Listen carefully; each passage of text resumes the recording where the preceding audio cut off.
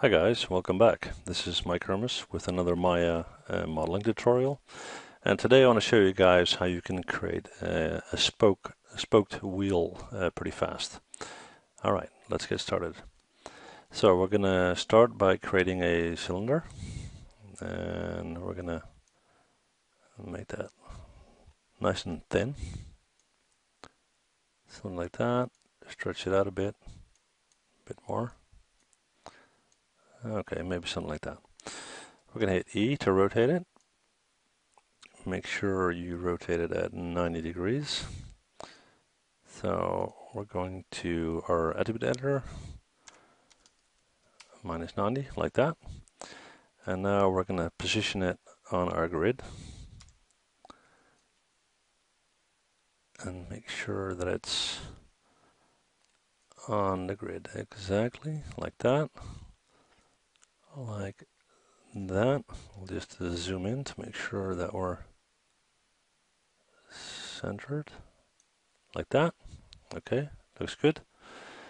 And we need to move it out a little bit so that's aligned as well. And we'll zoom in there a bit. Okay, like that. So the spoke is pointing towards the center of the grid, like so. Now what we're going to do is we're going to select that spoke.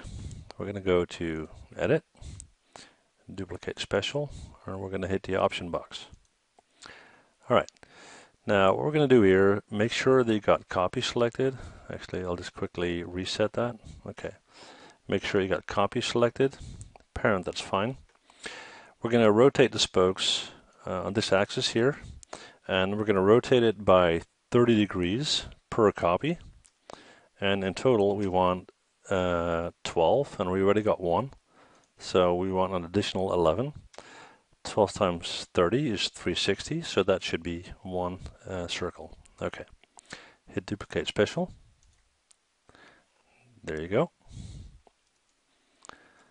All right. Now next is we're going to create a wheel around that. So we're going to go with a polygon pipe. We're going to drag that out like so. Pull it up a little bit. And in our attribute editor, so we're going to go to object mode. Okay. We're going to make sure that we have enough divisions to make it nice and smooth. So we're going to bump that up to 60. Looks better.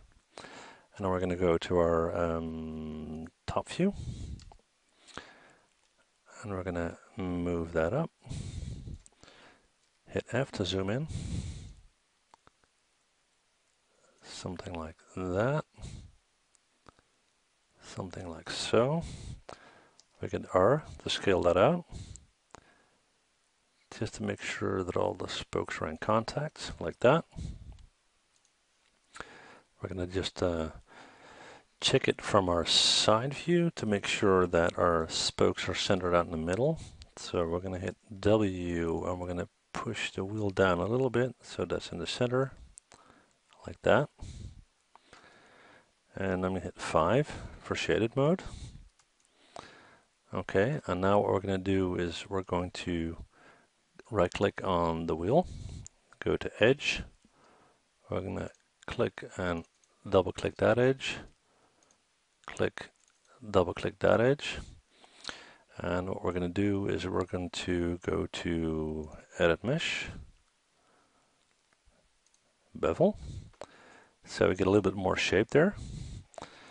And then on the outside of the wheel, we're going to do a similar thing. We're going to click Edge, double click, Edge, double click. We're going to go to Edit Mesh, Bevel again, like that.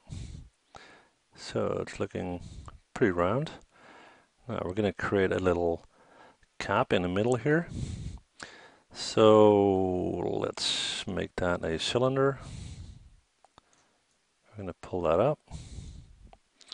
And we're going to move that to the center. Use our top view for that. Hit F to zoom in. We're going to move it something like that. Actually, it's pretty smooth in the middle. In your attribute editor, we're going to make sure we got enough divisions, so it's nice and round. Bump that up to 60. We're going to check our side view. We're going to pull that down. Let's see if that is, it's not too bad. Maybe down a little bit more. We're just going to check it in our perspective view, how that looks. All right. Now what we're going to do is we're going to take those edges again. Go to edge. We're going to click, double click for that edge. Click, double click for that edge. Edit mesh. Bevel. And we're going to give a little bit more body to that. So we're going to increase the segments. No, not too much, something like that. And we're going to right click on this, go to object mode, click on it, and we're going to hit R, and we're going to scale that down, something like that. So there you go, a very quick and easy spoke wheel. Hope you like it. If you've got any questions, let me know. Thank you.